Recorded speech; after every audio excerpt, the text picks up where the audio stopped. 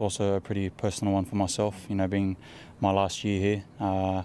I've sort of seen the other boys do it in previous years and how they've taken that on, and I want to take a page out of their book because, you know, a lot of those guys had their best year for their last year here, so I want to keep that trend going. Luai dealt with his Tigers signing as soon as it happened. His focus now is sharp. Are you able to fully focus on what's at hand now rather than what's in the future? Yeah, 100%. I'm here to do a job and I'm here to win another ring.